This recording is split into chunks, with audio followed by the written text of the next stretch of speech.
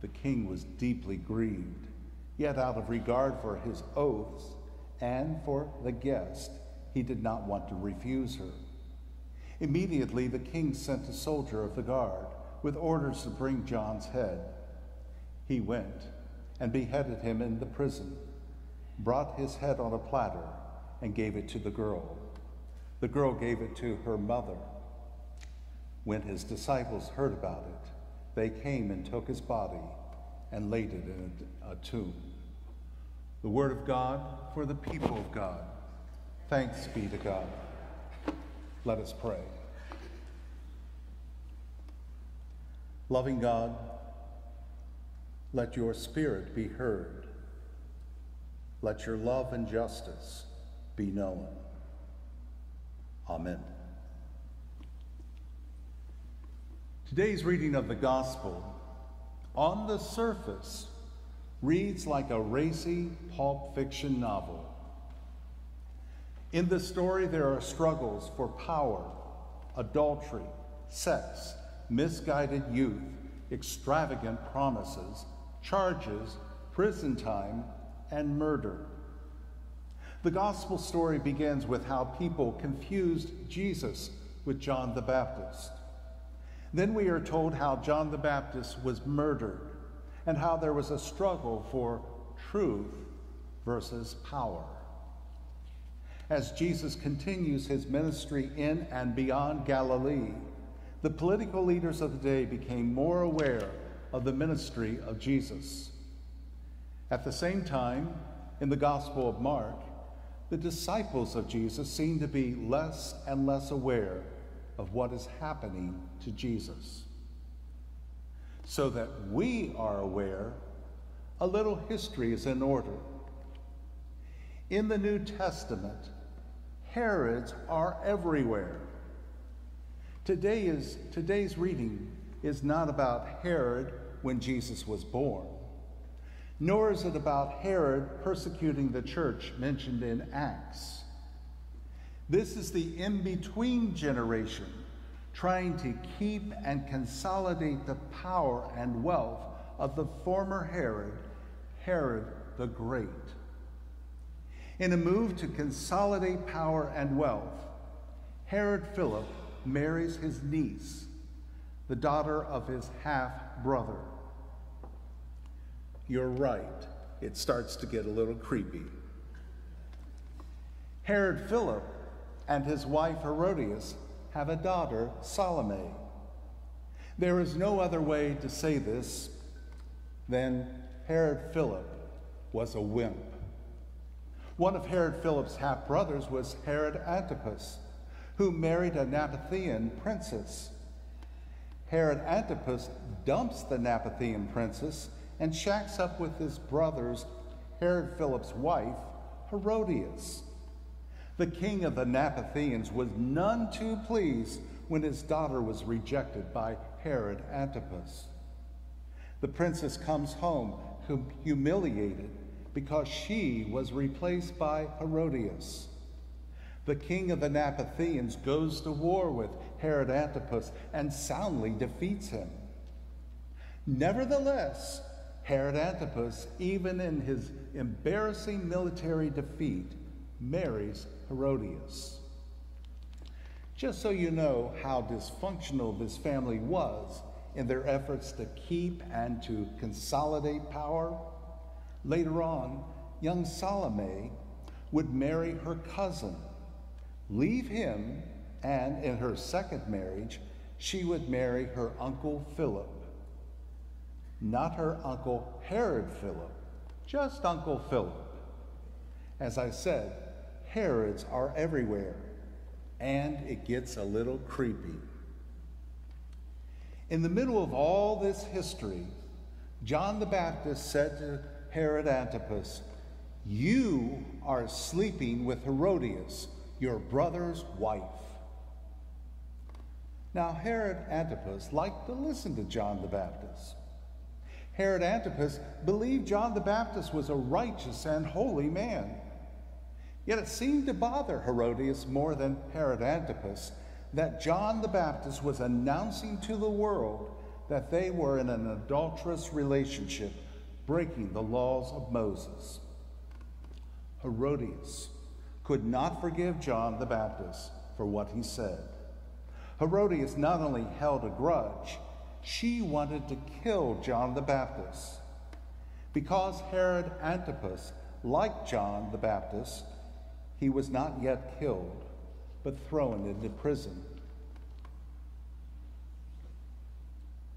Once, there was a slender mother and her 4-year-old daughter going out shopping for a new dress for the mother. The mother held the dress up to her body in front of the store mirror.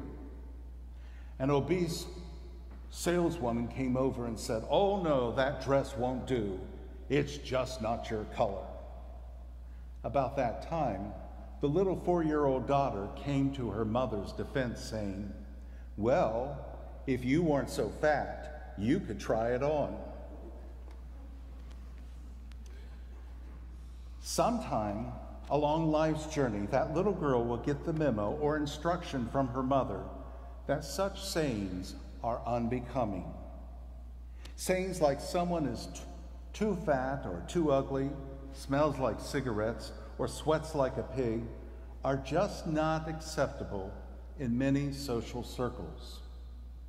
Well, John the Baptist didn't get that memo or talk from his mother.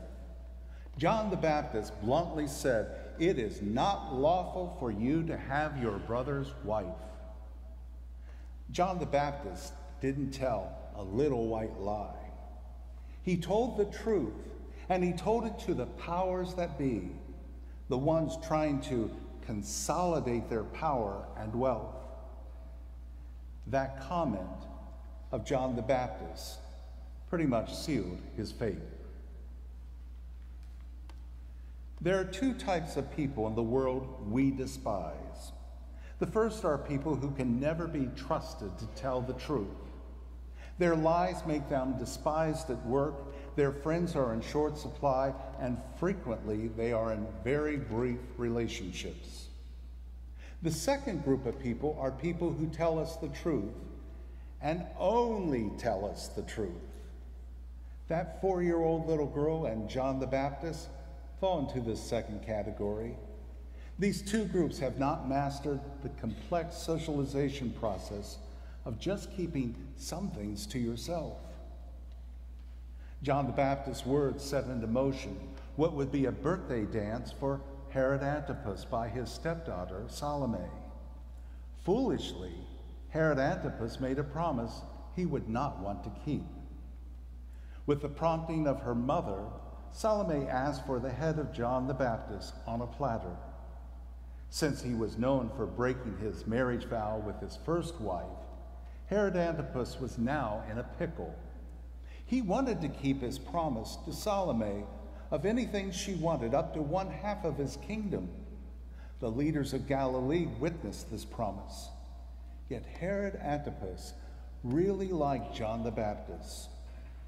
The order was given, and the head of John the Baptist was presented to young Salome, who gave it to her mother. Herodias had got her revenge because of what Herod did not do. Unlike a Pulp Fiction novel, this story is not really about the drama of light versus darkness, or good versus evil, or life versus death, or love versus hate. This is a confrontation of the political powers and prophetic faith. It's about the king and the baptizer.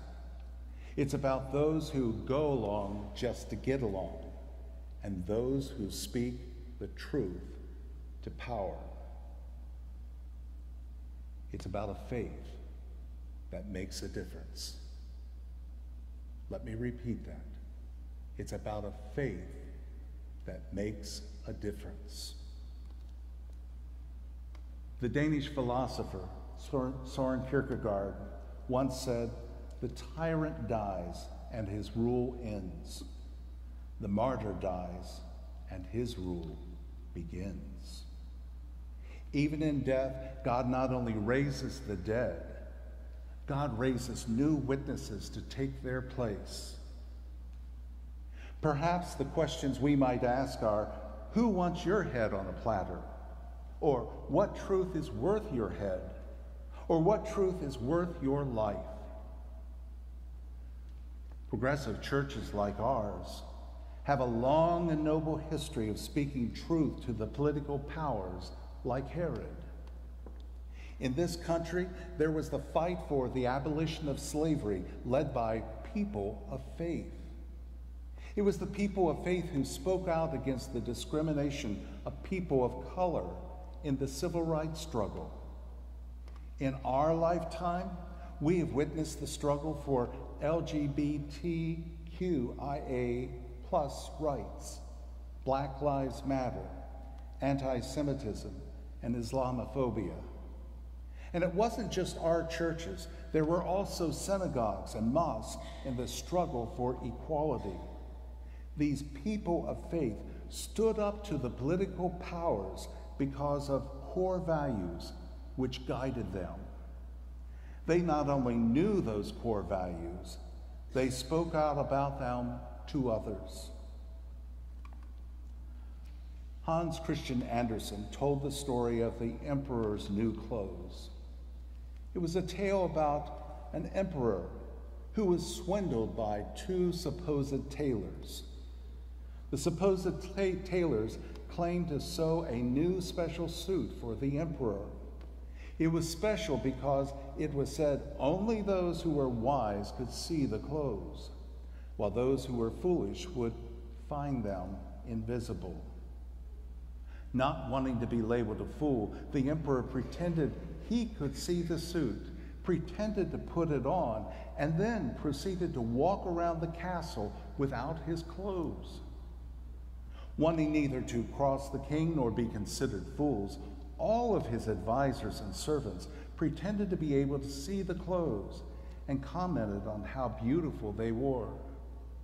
As the emperor led a parade through the city, his loyal subjects said, "Ah" and "oh" over clothing they could not see. Everyone was lying because they were afraid to tell the truth. If they admitted to seeing the emperor without his clothes, they would certainly be ridiculed by all their neighbors or considered to be fools. Finally, a little child exposed the deception. One child said of the emperor, "But he has nothing on." Those words of truth encouraged others to speak truth too. As you leave this place, speak the truth to power. Speak the truth in love. Amen.